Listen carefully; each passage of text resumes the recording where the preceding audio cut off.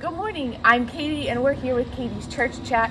Over the next few weeks I'm going to see who we can grab coming into church to ask them a few questions for our stewardship drive to see how they stayed connected to our church during the pandemic and what they're looking forward to as we reopen. Let's see who we can grab. Oh look, some of our wonderful choir members. I wonder if they'll let me ask them some questions. Good morning, lovely ladies. Would you mind if I asked you some questions for our stewardship drive this year? Sure. So we're focusing on reconnecting. I was wondering, how did you all stay connected to our church through all these crazy times?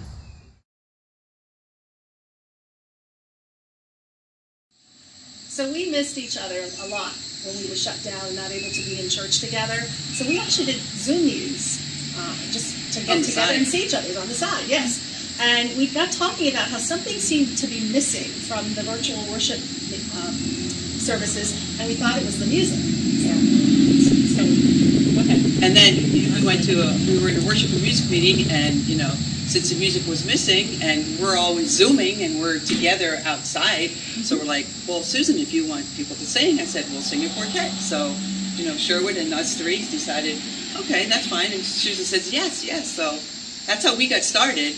And it felt to me a little bit more of a family again, like at least some of us were together versus the whole Union Chorale. But and then that's how it started. Yeah, and that's how we started connecting again. So kind of continued on now.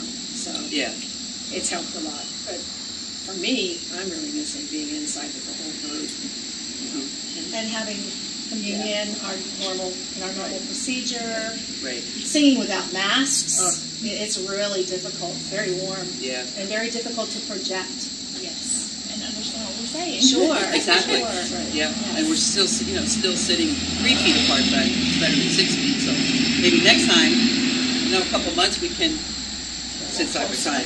Closer together, and be a family again. Together, right? Yes. Now? Yeah. Yes. And I'm sure you're looking for new people to join you. Yes. And grow, especially. We have 2 new people. Bob Crouch joined in the meantime, and Sharon. Yes. Awesome. Well, we're looking forward to... We can still use more new members. Yeah, Val. Always. Ready? Oh, hey, there's Sierra, a member of our youth group. Hi. Hey, Sierra, would you mind answering a couple questions for our stewardship campaign this year? Of course. Thanks. So we're focusing on reconnecting. We've been apart for so long, and now we're starting to come back together. Right. But I was wondering, while we were apart, what were some things that kept you connected to the youth group? Well, youth group did a lot of fundraising activities with chocolate bars, Caesar's Pizza, and we also did mass tie-dyeing for the congregation. That sounds like fun. Which was a really cool activity. And then we also, as a group ourselves, did kickball games and stuff after church during the outdoor worship just so we could stay connected. Oh, cool. That sounds like a lot of fun. Yeah, it was awesome. So now that we're all coming back together, what are some things you're looking forward to? Well, we have the very big youth gathering in Minnesota this summer, which is very exciting. Yeah, and a lot of us haven't been able to go to any of those before, so it's a very cool event. And then I'm just excited to get back into youth group and do our activities like Bear Rock Junction, activities outside of the church, and just being able to see everybody and be a part of something like that again is very exciting.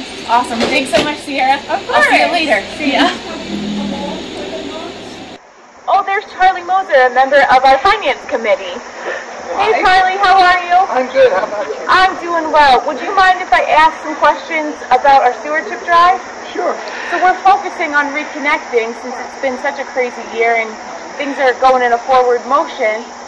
Would you mind sharing with us, when somebody is able to share with their offering, how that supports our church? Well, one of the big things it does is it actually supports our facility. And I'm not just talking about a building fund or something like that, but a day-to-day operation. I mean, we have bills to pay, electricity and fuel. We have routine maintenance, mowing the lawns, plowing the snow, taking care of our electronic equipment, tuning organs, and upgrading bells, and a lot of upkeep. Yeah, a lot of things that are going on that require some of these finances. And as a member of the Finance Committee, I appreciate so much the commitment that people are willing to make, because this is a commitment. It's a commitment to this church, this congregation, the facilities, and through that to the community. It's a wonderful thing to have people who are willing to generously commit to supporting us in our work for our congregation. This concludes Katie's Church Chat. What are you looking forward to as we reopen?